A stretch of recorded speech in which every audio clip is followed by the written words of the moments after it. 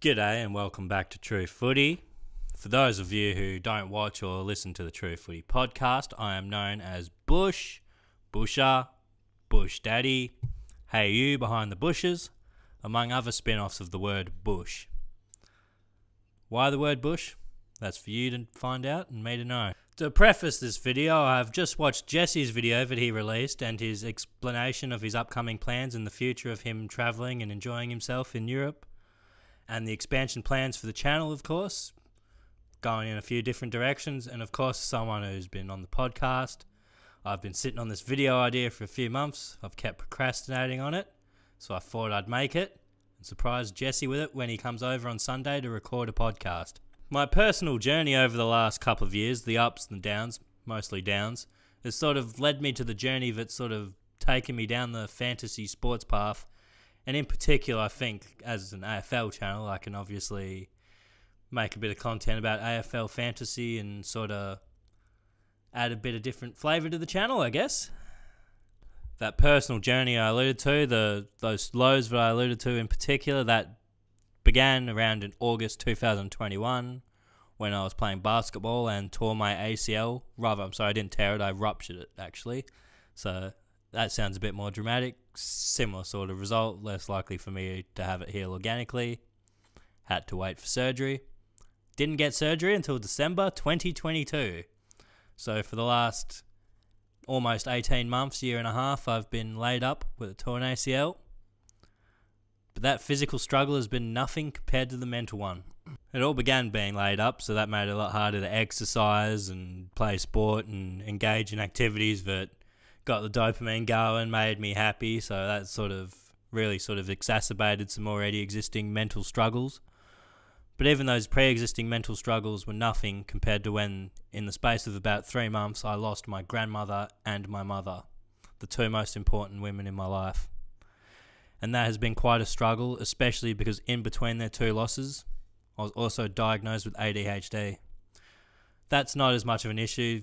The more I've learnt about it, the more I go, yeah, that's exactly what I've been dealing with my whole life. It's good to finally have a cause to sort of know what I can work on to improve myself. So that's more of a good thing than a bad thing, I sort of guess. But it's still one of those things you bounce back and forth in your head. Anyway, bring it back to the point of this video. Fantasy sports, in particular, refounded interest in NFL fantasy, has been something that I've been able to stick my teeth into to help me work through all these things that I've been dealing with the last 2 years. Like, I've always loved sports, but this added dimension's given me a bit more to sort of engage, sort of work my mind, take my mind off things. So it's a really good avenue for people who love sports that just need that bit extra, just sort of to give them a bit more to take their mind off some of their troubles. But in this video today, I would love to walk everyone through my 2022 fantasy sports journey and how it has led to where I am now, keen and fired up for my very competitive AFL Fantasy Draft League, fresh off a wooden spoon, so I'm a bit pissed off about that. And I'm keen to redeem myself, and I'd also love to use the extra effort I've put into improving that position to help the channel, help my good friend Jesse.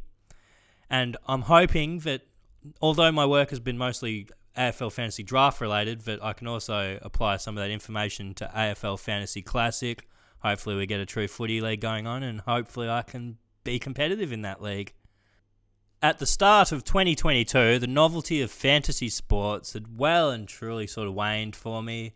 I sort of just put in all my effort into the Fantasy Draft League for AFL each year. I'm also in an NBA league, but that's only a handful of friends, and if any of them are watching, no offense, fellas, but I feel fairly confident in that league that I sort of have a strong edge in terms of talent evaluation, work in the waivers, that sort of thing. As I was dealing with this NBA fantasy league, the AFL season was rapidly approaching, and I did my usual sort of read a few articles, look into a few players, sort of tweak a few things on a spreadsheet type of arrangement that I usually do for the draft. And I won't elaborate on my draft strategy too much because it sucked. I didn't even touch on my AFL Classic that year. I was just phoning that in, just sort of had a bit of fun with it, took the piss really. So nothing worth mentioning there. In terms of the AFL Fantasy Draft, I sort of No, I kind of cooked it from the beginning, considering my first pick, even though I was picking at 10 in a 10-person league, so I had the turn. My first pick was Ollie Wines, coming off a Brownlow year. I was sort of optimistic he could replicate that and sort of be a top 5, top 7 midfielder, producing over 110 points. That sort of felt like a solid basis for me. However, his production dropped considerably. I think going into that year, he was averaging in the 110s, whereas he ended up averaging last year 98, just under 100, I believe it was. So that was my first pick that set me up for failure. With the other first round pick, opening pick of the second round, I took Jack Crisp, which on its merits, good defender one. However, I did end up trading him to cover my midfield that was sorely lacking as a result of that Wines pick and not really emphasising it till later on. I ended up trading Jack Crisp in a package with some other players where I got Lachie Neale and a couple of other fringe players, which improved my midfield, but Wines being a below starting mid, it would just sort of put me on an uphill battle from the beginning there. One draft pick I was sort of happy with, even though I ended up trading him, was Jared Witts. I took Jared Witts specifically because I knew he's a very consistent scorer whose sort of range of possibilities is very consistent and something that you can predict and build the rest of your team's variance off of, knowing he will be a consistent cog. However, my Dockers bias then kicked in and I decided to trade him for Sean Darcy, who was a bit more of a roller coaster. He had some big weeks, but he also had some not so good fantasy weeks. So that was a bit more volatile than I had in the ruck position. Another strategy that I sort of did that I think was effective, sort of helped me what little it could, considering how bad the rest of the draft was. I emphasised gambling on youth. For example, I took Nick Dacos and Jason Horne-Francis back-to-back a lot earlier than the rest of the guys that I play the draft with would have.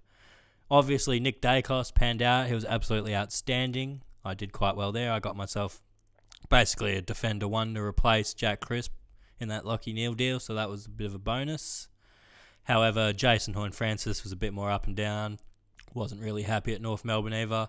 Maybe he's a better pickup this year now that he's at Port Adelaide, but either way, he's not really a fantasy sort of player. He's just more of an impact with the possessions he has type of player. Anyway, after the season played out and I won the wooden spoon, that was sort of the first sort of motivating factor for me to reconsider my fantasy sports strategy. So to quickly touch back on the personal stuff, the stage of my life where I was just beginning to process my grandmother's passing and my ADHD diagnosis, begin making positive moves towards being a productive member of society again and improving my general and mental health. Then my mother passed and immediately back in the gutter, baby.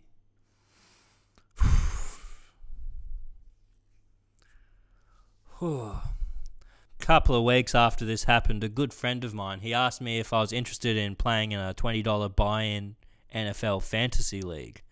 I hadn't played NFL fantasy in a few years. I'd stopped following the league even longer. However, I just sort of saw this as an opportunity, something to engage my mind, really just sort of stick into it, come up with a strategy, spend lots of time concentrating on thinking of every little contingency I could as something to take my mind off everything that. And also there was another motivating factor, considering several participants in my AFL fantasy league also played in this league, so it was a good chance for me to redeem that wooden spoon in a different competition against some of the fellas. So that was something else that motivated me. Also, it was good to expand my NFL knowledge beyond Patrick Mahomes is pretty good. As I alluded to, my actual knowledge of NFL at this point was pretty limited, so I sort of came up with a more general strategy that didn't rely on me having that intimate knowledge of the players and the offenses and the offensive lines, which is a crucial one that isn't covered as much as people think. So basically, I sort of went off tier-type rankings of different players in different positions, like a tier 1 wide receiver, a tier 2 wide receiver, tier 1 tight end, that sort of thing. So I sort of used that as sort of how I evaluated talent. So I sort of knew I was picking a player that would be in that range of sort of productivity, whether that player was down for a slight regression or a slight uptick, depending on how their individual season played out, didn't matter to me as much. With this in mind, this strategy of mine, I sort of looked at a lot of different mock drafts and did my own research as well, and I sort of realised a lot of the average people participating in fantasy drafts were heavily valuing the running back position. A lot of the top 10 running backs were sort of expected to be gone by the end of the first round. And as I had a late round, first round pick in this league, I sort of based my strategy around not prioritising the wide receiver at all, sort of making sure I had premium talent in every other position. So I had a positional advantage in 7 of the 9 or 10 or whatever the starting positions is on the field. I knew I'd be giving up something in the running back position, but I felt my edge was significant enough in the other positions to make that up and vault me into success. And also I knew I would have the pick of like the speculative running backs, like the guys you sort of knew they're either going to whiff or they're going to blow up and have a great season. So while the rest of my league was sort of picking their wide receivers and their sort of guys with later picks to make up for taking the running backs early, I sort of had my choice of those running backs where I got to take the best gambles, basically, is what I'm trying to say here. And I hit on a few, missed on a couple, gave me enough to get through. In the early rounds of this season, my strategy worked particularly well. I was consistently in the top 3 or 4 scorers in this 12-person league each round until my number 1 draft pick, Jamar Chase, was injured in the middle of the season for about 4 or 5 weeks. I was quite lucky. I was sort of able to cover his absence in my lineup, and I still had good positional advantage at quarterback, tight end, kicker, and defense, that sort of thing. And I was still rock solid at wide receiver because I'd also taken Devontae Adams with my second pick. So my wide receiver core was pretty top-notch, to say the least, if you know anything about NFL. In this league, I didn't really make any significant sort of trades. I made more of a couple of smaller ones, but as you'll sort of see as I continue, these smaller trades sometimes can lead to something bigger. My best trade of the year, for example, I had an excess of talent in the tight end position because I'd picked up Taysom Hill on the waivers, probably overpaid for him, but I digress. I also had Hayden Hurst because I'd picked him up as a George Kittle replacement because he was injured early in the season. Once Kittle was healthy and I had Taysom Hill, Hurst was expendable. I went to my friend in the league who had taken Cam Akers, who was sitting on LA's bench, even though if he had the position and opportunities to play and get good opportunities to run the ball, he could be a productive player. I knew he was a potential running back who in the back half of the season could give me something extra in running back, which was obviously my weak position. So I sort of targeted Cam Akers as a speculative sort of player. I was probably going to drop Hayden Hurst regardless because I didn't need another tight end. So I figured may as well see what I can get. Akers was the best speculative guy I could target, I thought, so I went ahead with that trade. And in the back half of the season, Cam Akers, after his trade request was denied, he came back to the team. They sort of kissed and made up. He ended up their number 1 running back, had some big games, saved my ass in the semi-final with a 30-piece. It was beautiful. 30-piece is good in half PPR, for those of you who aren't as big on the NFL fantasies. I also got lucky with Jamar's injury in a way. He came back healthy a couple of weeks before the playoffs, so he had a couple of tune-up games to get his legs back up underneath him to really be fit and firing for the playoffs. So I had a very full-strength team going in. And once you just got to get to the playoffs in most fantasy leagues, from there you're taking the players' variance. It's a bit of luck, bit more luck involved once you're in the playoffs. But I got lucky, I guess. My guys boomed on the 2 weeks where I needed them to boom, and I ended up securing the championship. Won myself a nice couple $100. I was quite happy to have actually achieved something. Like after the last few years of my life where I've been struggling, even before I did my knee, I had some job opportunities and stuff that didn't go the way I wanted them to. So it was good to have something go right for me, I guess, especially something where you'd actually put the effort in, put in the consistency. Check out Drewzy's Athlete Academy. He talks about effort, dedication, discipline, all that fun stuff that I'm sort of alluding to has led me to a bit of joy for actually applying it. So go check him out if you're serious about your fitness and stuff. It's probably the worst plug ever, but I'm sure he'll thank me for it. Love you, Drews. But I digress. It was great to sort of have that achievement and have something to sort of help me get a bit of confidence back in myself, I guess. Especially because some of the guys I played with quite passionate about it as well. They don't take the mickey with it. You had to be on the ball with the waivers in this league. It was a good group of fellas. It was good to have that go right for me. And that leads me into 2023. And the strategy that I came up with for the NFL draft, I sort of particularly felt after I'd sort of seen it succeed, but it would also be quite applicable to AFL drafts as well, due to the different positions and sort of how you got to value when to strike on certain positions to know you're not going to be completely behind the 8 ball sort of thing. You sort of need to know when to value what position sort of thing was sort of what I prioritised, rather than sort of deciding whether Nick Dacos is going to have a better season than Hayden Young sort of thing in terms of ranking defenders and all that sort of stuff in an AFL context. To simplify this strategy, I've sort of looked at the scores for each position, what I determined the average starting defender, forward, midfield, ruck would score based on top 30 defenders, because there's 3 starting defenders in my league for 10 teams. So that's, if everything goes right, everyone should have 3 top 30 defenders, and how that averages out depends on how early you take the good defenders, or if you try and hold up later with less consistent defenders or whatever. So the strategy is sort of looking at prioritising, okay, yeah, there's only a few good forwards, so I should probably strike on the forwards early to know that I've got at least one forward that's well above average, for example. You sort of got to look at it yourself and sort of decide what you prioritise depending on how you know your friends draft. For example, I've looked at like those trader guys. They seem to have a lot of midfielders go early, whereas the way I sort of valued it, a lot of my top 10 is actually mostly forwards, just because that drop off in talent after that top handful of forwards, you're getting inconsistent key forwards. There's just so little consistency in the position, whereas I think you can find more consistent defenders and midfielders a bit later, even if you're sacrificing some of that primo top end talent in those positions. It's a lot easier to cover for than if you don't have at least one outstanding forward dragging your average up, surrounded by what's most likely going to be a couple of other inconsistent forwards, just based on the way the position scores.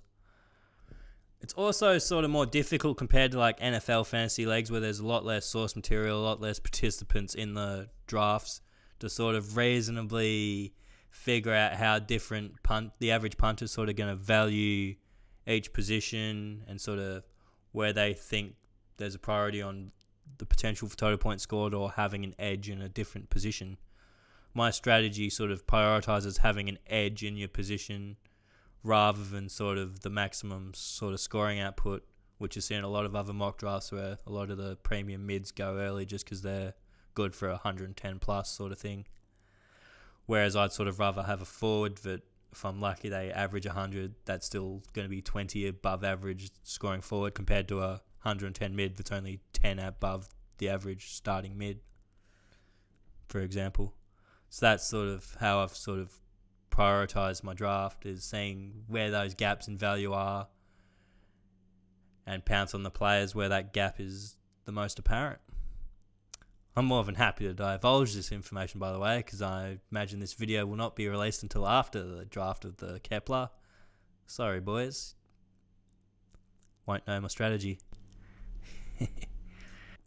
Although my interest in fantasy sports AFL context is more draft based than the classic, where you sort of got to use your salary cap and prioritise which players you want to get in, I sort of feel that my work in the tiering and ranking the different fantasy talent has sort of given me a better idea how to sort of compare that dollar value that's attached to a player, so I can sort of go, okay, yeah, this guy's got a lot more money, but I have him ranked a bit lower than his dollar value would suggest, and vice versa. So I think I'm going to try and take my classic a bit more serious as well, sort of use those strategies and ideas to sort of try and put a better team together, and then decide whether a player is either going to be a pillar of my team's scoring that I can rely on each week to sort of give me a good baseline score, or whether he's a player that I've just brought in to make a bit of cash and then buy one of those pillar type players that I plan on relying on for the rest of the season.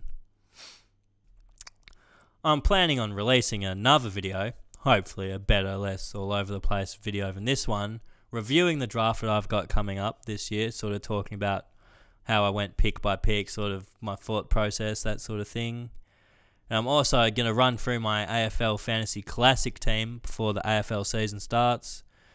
From there, though, I can't guarantee I'd have time to do like a weekly fantasy review type of video, but I definitely plan on releasing sort of several review fantasy videos throughout different stages of the season, depending on how my life and everything is going at that stage.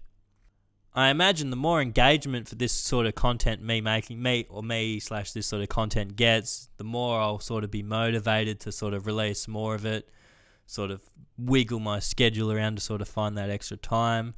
But regardless, I sort of think forcing myself to sort of definitely make at least several fantasy review videos throughout the year will, at a minimum, encourage me to consider my own strategies more and sort of improve my own fantasy game, make me a better fantasy player. And I'd also sort of love to share the journey with you, sort of expand True Footy, help Jesse, just sort of make it a bit of a thing, I guess. I hope everybody enjoys it. Please sort of give me comments, bit of constructive criticism, that sort of thing.